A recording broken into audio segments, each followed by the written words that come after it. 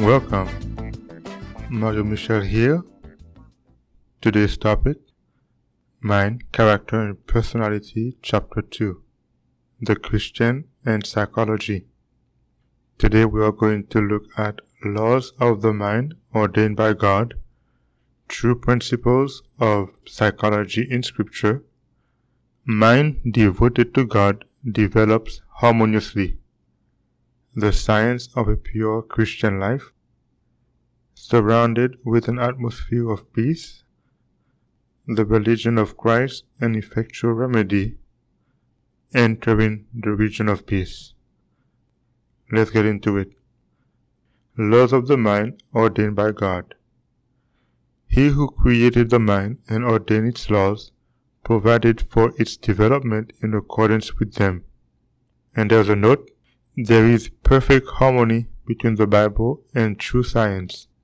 Psychology is the science and the study of the mind and human behavior. This is from Education, page 41. So, I hope everyone understands this one because it's pretty straightforward about the Bible and science and psychology. Let's go to part 2. True principles of psychology in Scripture. The true principles of psychology are found in the Holy Scriptures. Man knows not his own value. He acts according to his unconverted temperament of character because he does not look unto Jesus, the author and finisher of his faith. He who comes to Jesus, he who believes on him and makes him his example, realizes the meaning of the word, to them give he power to become the sons of God. Those who pass through the experience of true conversion will realize with keenness of perception their responsibility to God to work out their own salvation with fear and trembling, their responsibility to make complete their recovery from the leprosy of sin. Such an experience will lead them humbly and trustfully to place their dependence upon God. Manuscript released, page 121. So we need to get to the point where we understand what we are looking for, because I can tell you, if you want to have a good life, a good purpose of life, look to God, because He will guide you into the happy place that you are looking for. But most of the time, we look elsewhere, we look at the world and look at what other people are doing, and this messes up with our critical thinking. Third part, mind devoted to God develops harmoniously. God takes men as they are and educates them for His service if they will yield themselves to Him. The Spirit of God, received into the soul, quickens all its faculties.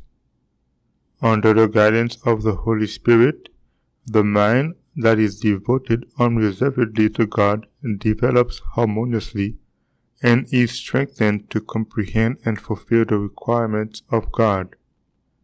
The weak, vacillating character becomes changed to one of strength and steadfastness.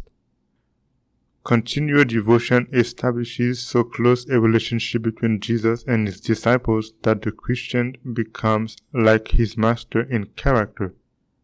He has clearer, broader views. His discernment is more penetrative, his judgment better balanced. So quickened is he by the life-giving power of the Son of Righteousness that he is enabled to bear much fruit to the glory of God. Gospel Workers, page 285 and 286.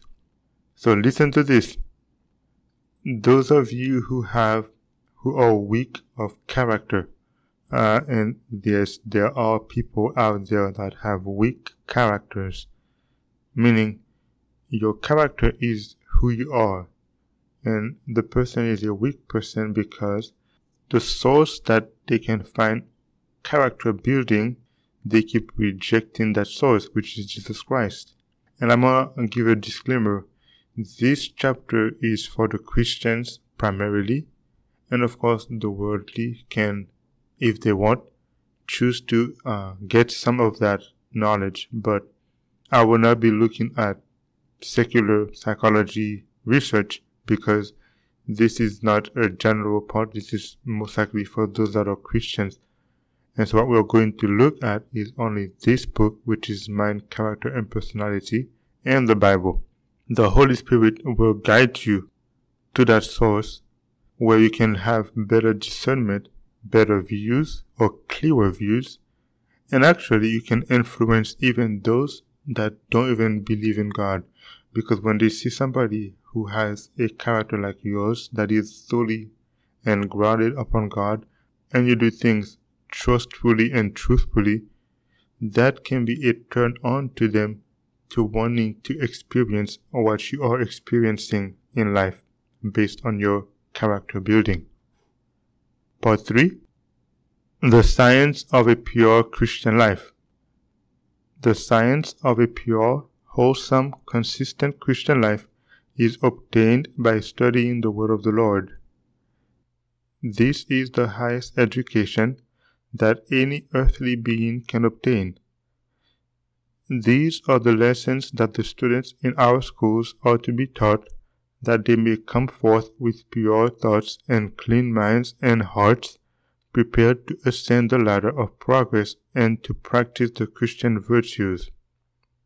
This is why we wish our schools connected with our sanitariums and our sanitariums with our schools. These institutions are to be conducted in the simplicity of the gospel given in the Old Testament and the New. Manuscript release, page 86. What we've been looking at is, most people, to them, the highest education you can get is maybe a PhD or a doctorate or a fellowship after you get your doctorate. But according to the book that the messenger of the Lord has written, and according to the Bible, the highest education is studying the Word of God. Interestingly, how now we are putting down the Word of God to get anything else. But it doesn't work that way.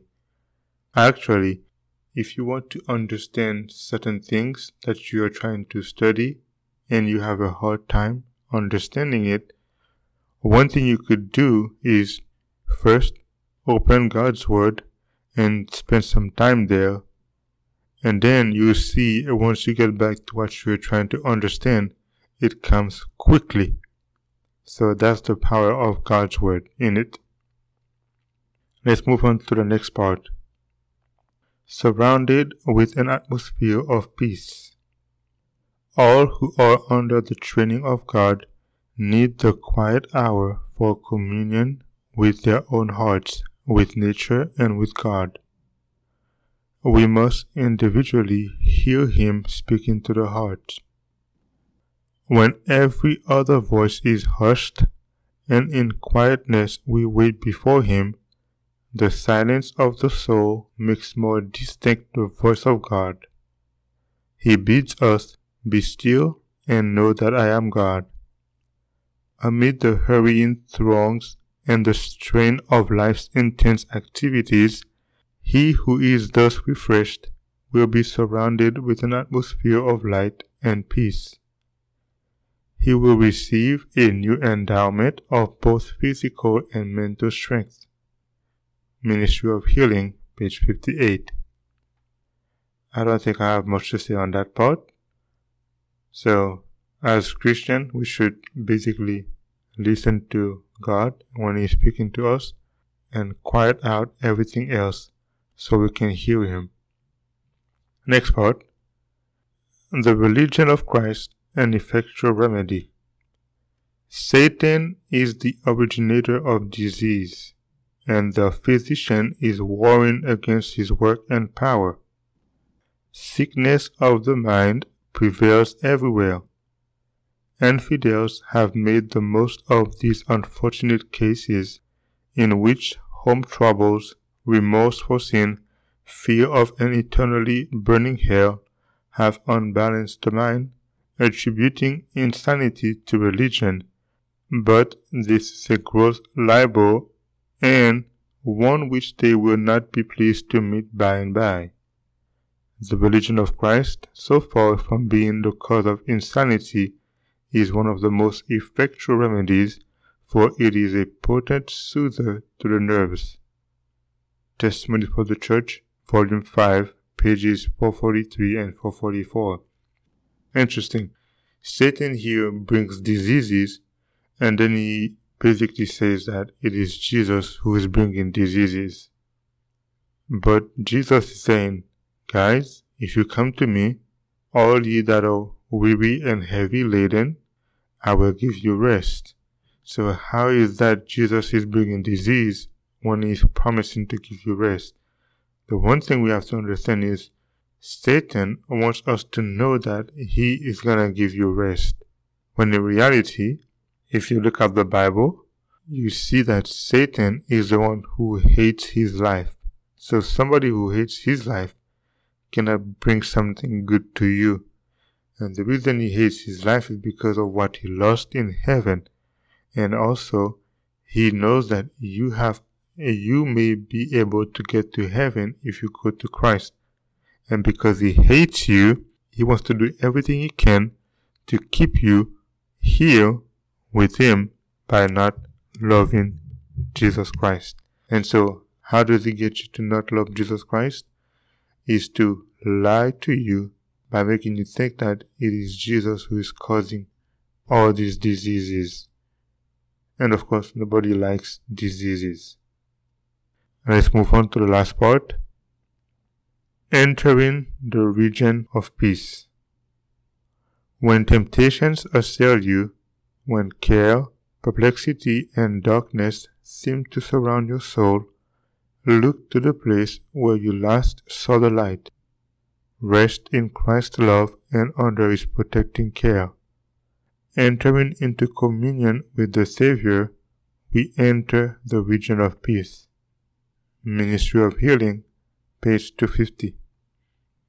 Now, what we have is, this is something for the Christian.